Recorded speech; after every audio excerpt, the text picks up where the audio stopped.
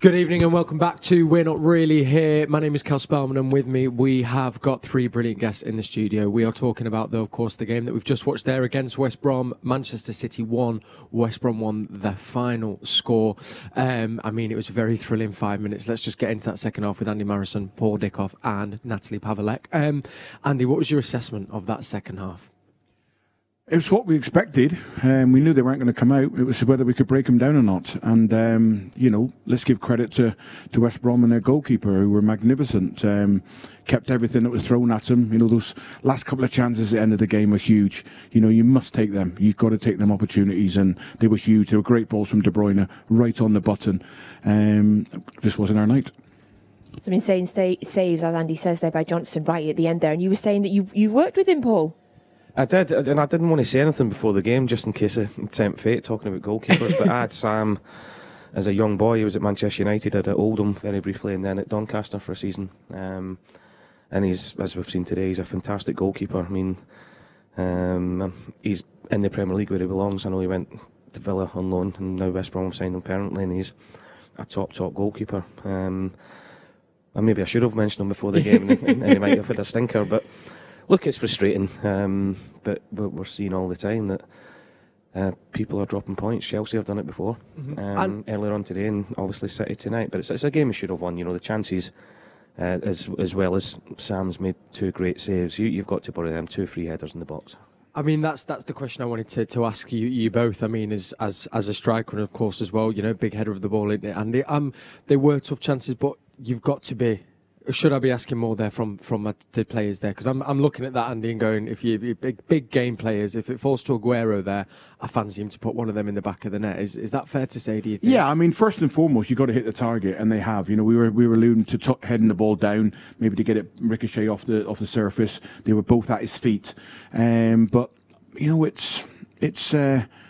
it's disappointing because, the opportunities have come along and sometimes them games fade out, but City didn't stop. They kept going, they kept putting balls into good areas, and, sometimes it's not your night. Yeah, and it definitely feels like that because if you're looking, as we were saying at half-time, West Brom essentially looked like they were playing with 6 at the back there. We see it with 5 minutes to go. They're taking the ball down into the corner, their own corner, and they're playing out in the corner, because a point is huge for them. But it feels like last season or 2 seasons ago, Paul, we would have conquered that. We'd have found a way through that. But tonight, like Andy said, it really didn't feel like we could have played for 4, 5, 6 hours and it felt like we weren't going to get through. I think performance-wise it was positive. I thought we played really well.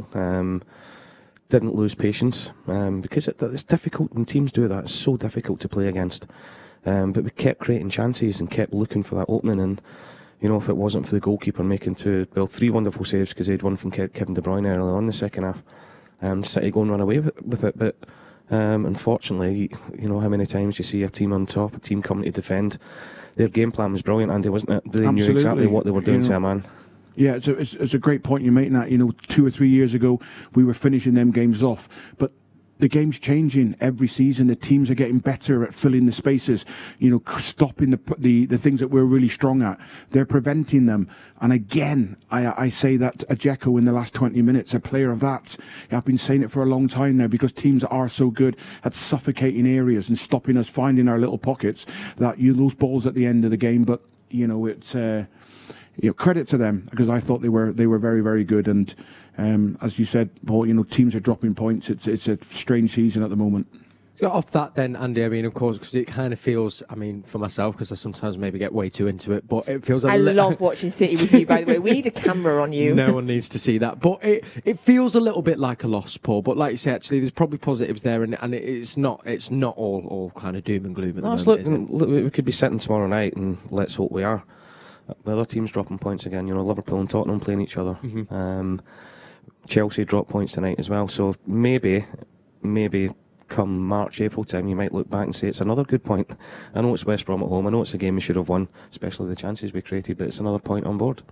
It's such a weird season, though, isn't it? Like we said, the table's crazy at the minute, and everybody's dropping points, and you see it across Europe at the minute as well. So all the 16 teams that qualified for the quarterfinals of the Champions League, nobody's at the top of their league. It's weird. Across Europe, people are feeling this season, Andy. Yeah. It's just...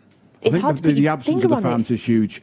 You know, this full house here tonight in them last 5 minutes almost suck a goal in behind the goal there. You know, the extra edge comes, and the intensity and the feeling late on in them games. The amount of times we have turned it around at the last death, and it does make a difference. It has to make a difference. I think what stood out for me was the body language of Pep when they scored their goal. For me, he knew then how important it was that we got to half time with a clean sheet, because it was so hard to break him down. The chances were so. It's not as though it was 8, 9, 10 chances. You know, we had a couple of chances in that first half. They had a very good chance. We went 1-0 up, and then that goal really took the stuffing out of us, because we saw how hard it was going to be. You know, just get through to that, keep it at a clean sheet, and it would have been 3 points. Do you think as well, and more strengths out there, because I know you were saying it, Andy, but you know, would you maybe be looking again to bring on a Mahrez or a Torres just to maybe try and throw another attacking body on the pitch, or can that then overcomplicate it a bit? No, look, I think that was probably in the thinking of Pep, because they were both with Bernardo Silva warming up for a long time. Yeah. But I think with Aguero being on the pitch and us looking as if we were going to start creating chances, De Bruyne creating, maybe he felt that, you know, There was enough there. If Raheem or Gundogan scores, it's genius what he's done, Yeah. isn't it? We're sitting here saying, fantastic, he's brought Aguero on, he's created space for 2 free headers, and we've won the game 3-1.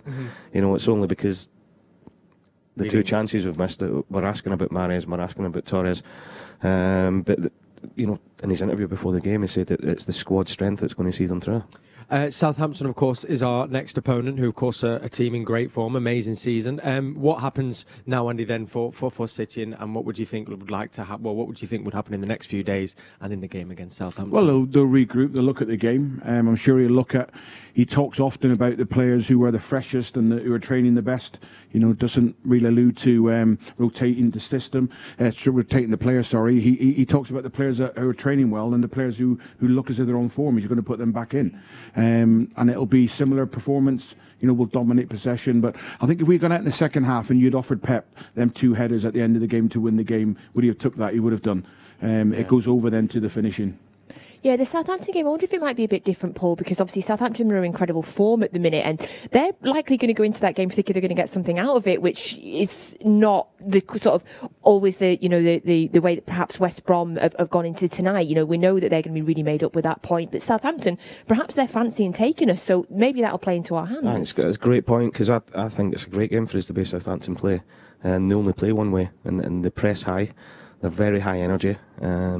They won't sit back and play 5 at the back and play 4 in midfield. You know, they're 4-4-2, and they're very good at it, though. I will say that. But the way they play, especially at home, you know, they want to go out and get after teams, whether it's Liverpool, whether it's Manchester City, whether it's Tottenham. You know, they won't change how they play, and I think that'll suit us at the minute. You know, because we are, and we have this season, struggled a little bit to break teams down when they've defended really deep. Absolutely. Well, we are going to be with you, of course, for the Southampton game, so who come join us, and we're not really here. We'll finish on a slightly more brighter note, finally revealing who is the Mystery Blue. So we've had guests here in the studio, lots coming in online as well from you guys. The big moment has come. Let's find out if anyone did guess it right here in the studio. We were thinking maybe Barry, we were thinking Claudia Reyna. We can now reveal. Let's have a little look. Gareth Barry was indeed. That's insider knowledge. I swear it wasn't. I swear. My eyesight was so bad it helped. So it was all in With the the outline. pixels on it. Yeah, maybe I should have took my glasses off and had a look. You had a little inkling there as well. You thought it might be Barry after thinking it was initially Rayner as well, Paul. I mean, you did say that to me. I can vouch for that. Slightly cheating, though, isn't it? Nat, I mean, you've kind of stole the show there. You hit us with that killer question around Owen Hargreaves, and I'm Mystery Blue. Yeah, that's it. I'm done. Points on the leaderboard for you. Bye, everyone. Guys, it's been an absolute pleasure. Unfortunately, not the result, but so great to chat football with you and just hear what you have to say. Andy, thank you so much. Thank Hope you you. enjoyed it. And Paul, massive thank you as always. Natalie, absolute treat. And to you brilliant people at home, thank you for coming to join us on We're Not Really Here. So we'll be with you for Southampton at the weekend. Until though, look after yourselves and enjoy the rest of the week.